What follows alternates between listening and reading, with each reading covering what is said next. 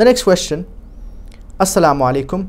I have a brother who is a Christian and is reconsidering Islam. Being a comparative religious scholar, what would be the most important point to make to this brother so he knows how Islam is superior to Christianity? Talk about the commonalities that are there in Islam and in Christianity. As Allah subhanahu wa ta'ala says in Surah Al-Imran, chapter number 3, verse number 64, تَعَالَوْا إِلَى كَلِمَةٍ سَوَاءٍ بَيْنِنَا وَبَيْنَكُمْ. Come to common terms as between us and you. Which is the first term? Allah na'budu illallah. That we worship none but one Almighty God.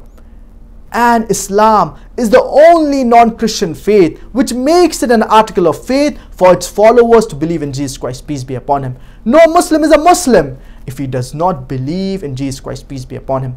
We believe that he was one of the mightiest messengers of God. We believe that he was the Messiah, translated Christ. We believe that he was born miraculously without any main intervention, which many modern day Christians today do not believe. We believe that he gave life to the dead with God's permission. We believe that he healed those born blind and lepers with God's permission. The Muslims and the Christians, we are going together.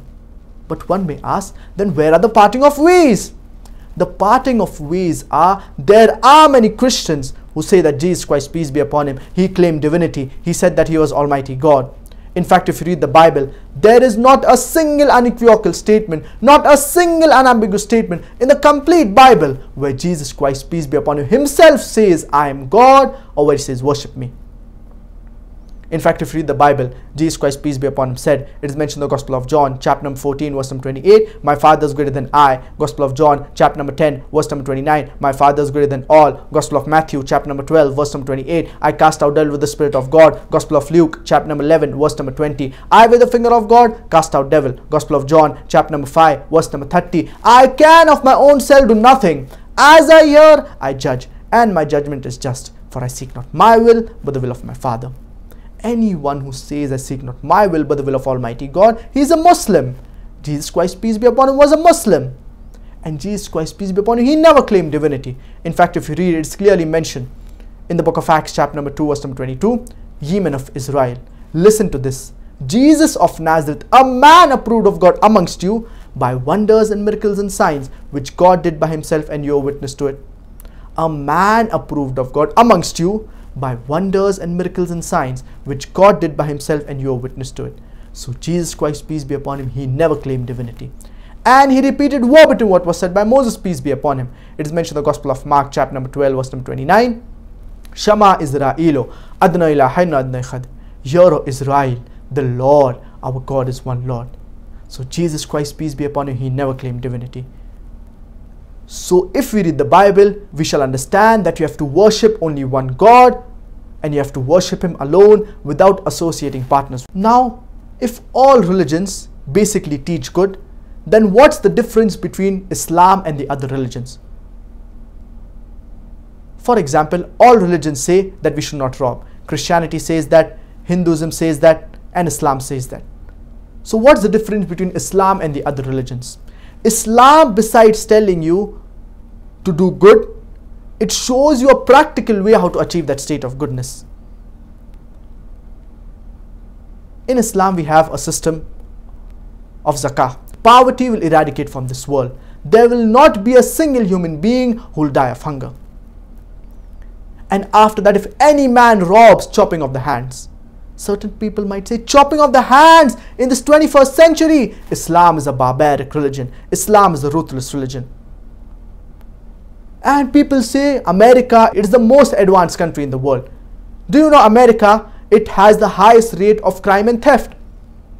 I'm asking the question that if you implement the Islamic Sharia, that there should be a system of zakah. Every rich person who has a saving of more than nisab level of more than 85 grams of gold, he should give 2.5% of his saving every lunar year in charity. And after that, if any man robs, chopping of the hands. I'm asking the question that will the rate of robbery in America, will it increase?